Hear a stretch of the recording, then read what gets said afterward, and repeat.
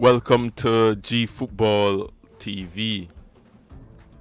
Werder Bremen beat Stuttgart 2-1 in the Bundesliga match day 30.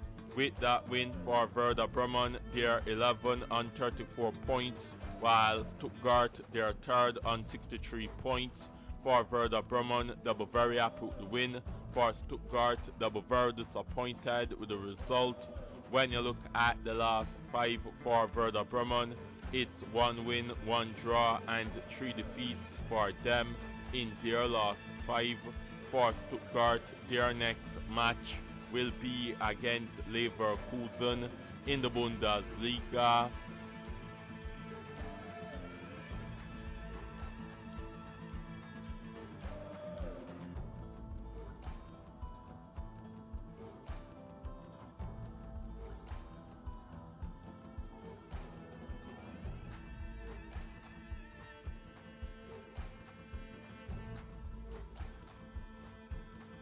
For the latest on the Eredivisie, English Premier League, Bundesliga, Serie A, Liga, the Champions League, Conference League, and Europa League, subscribe